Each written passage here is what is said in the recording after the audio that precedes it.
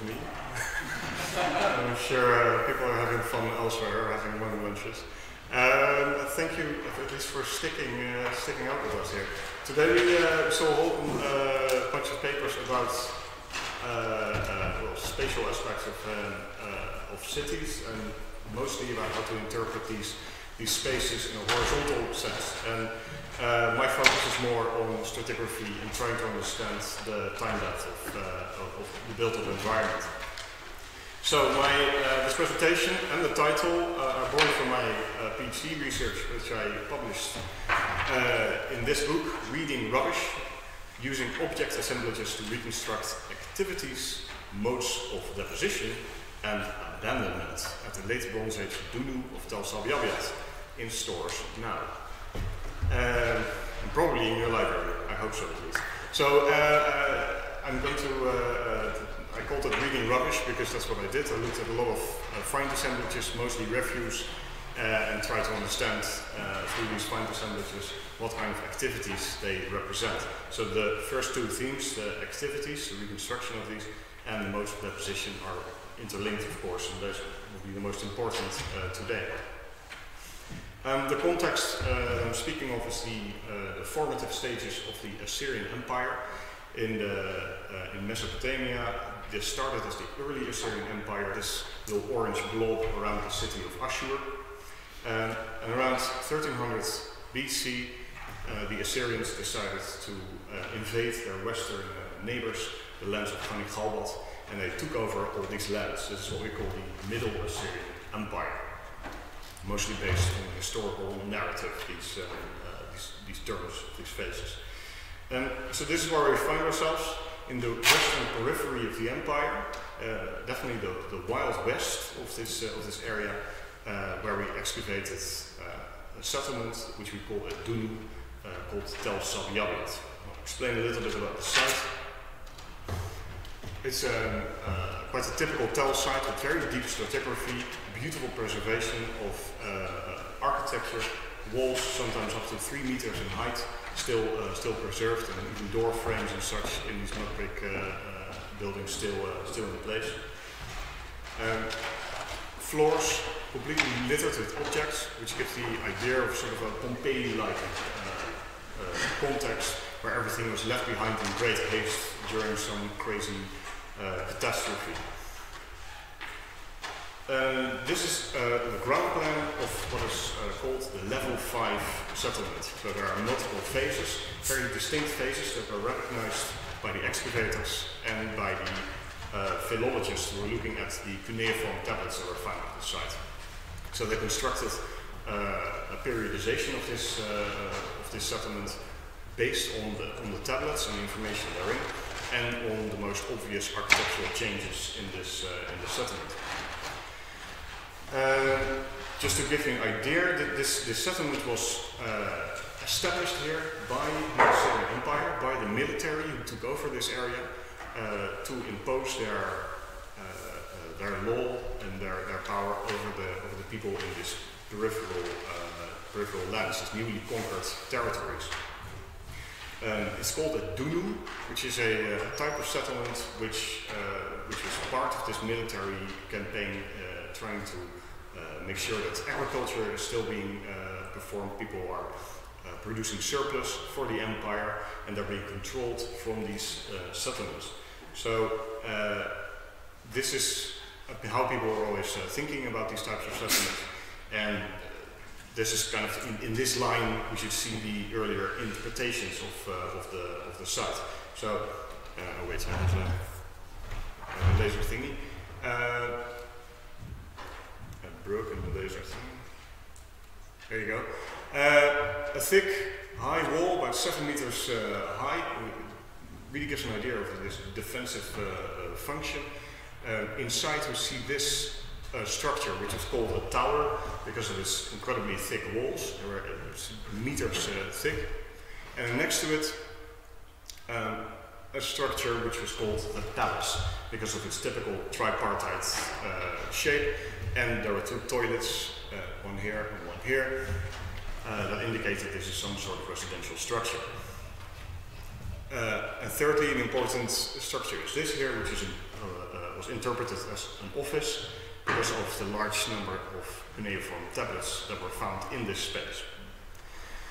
So here you have it, the original interpretation of this site, and we try to get a new perspective on what was happening here. So this is mostly based on historical narrative, the cuneiform tablets which were found at the site, but also just the general history of the Assyrian Empire.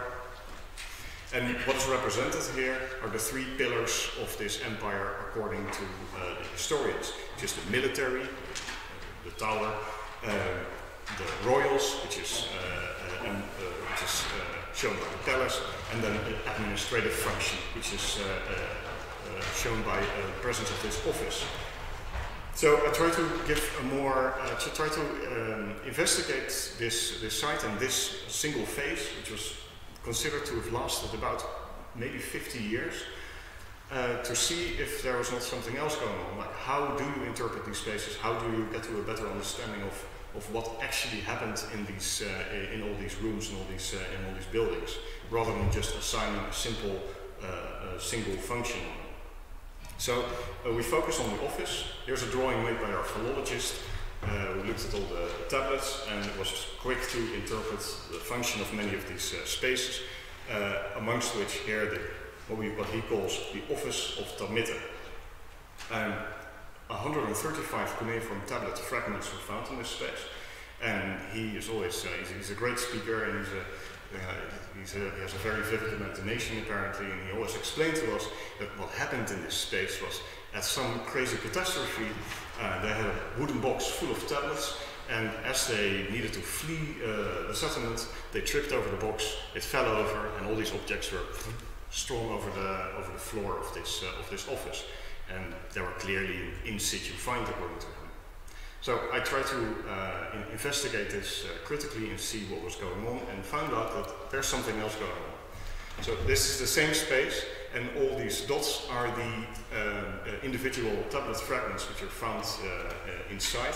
And as you can see, they have a very wide distribution, both horizontally as well as vertically. In red, these dots represent fragments of a tablet which could be refitted after the excavation. And you can see that their spatial distribution does not comply with this idea of an in situ catastrophe deposit. It's shown that actually these objects were deposited here as a secondary refuse deposit, so not in situ, but really as a refuse. So this shows that even though this area may have been used as an office, the layout of the architecture does seem to indicate something like that. This tablet deposit is not necessarily related to that. There is no direct necessary causal relationship between them. And also, looking critically at what else can be found in these spaces, is in the corner of this room. This is one of the rooms of this office. Before this tablet-rich deposit ended up on the floor, there was a hole dug through it, and a jar was interred together with the cremated remains of 2 individuals and lots of beautiful burial roots. So, in fact, this space was first used perhaps as an apartment or an office, and then first as a burial location, and only then were these tablets deposited on top. So clearly there is some more complexity to this, to the history of this space than is shown by just this simple narrative. After the deposit of these tablets, there was some architectural modification. There was a small wall built up in between, and a part of the area was used as a pottery workshop. So from a clean space, especially since there was a small bathroom there, it is turned into this very dirty space.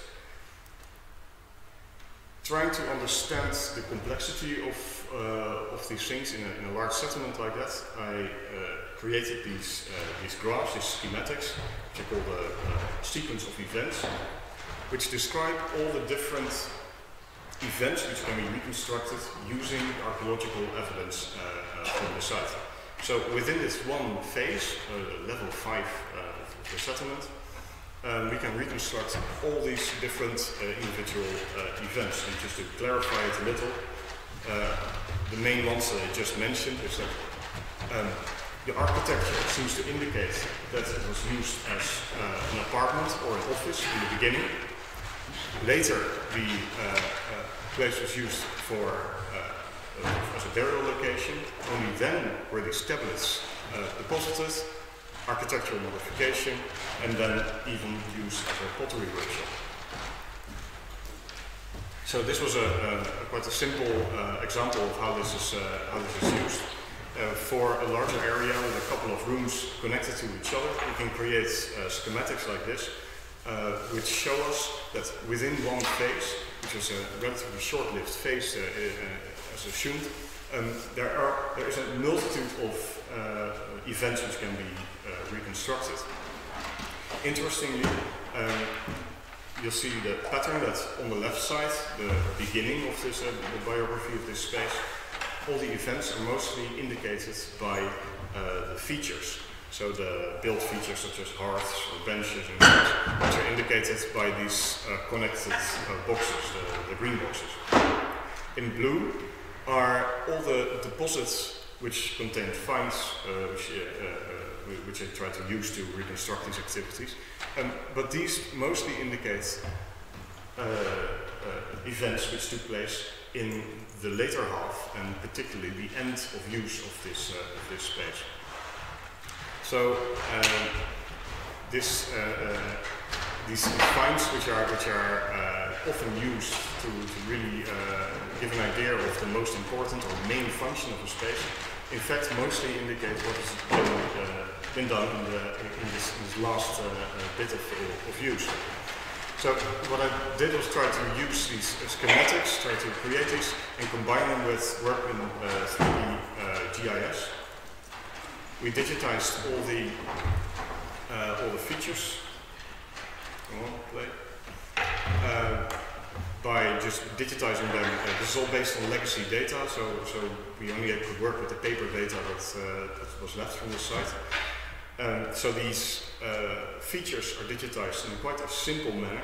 We just digitized them in 2D and then gave them the minimum elevation and extruded them to their maximum elevation, and plotted all the 3D coordinates of the finds in there.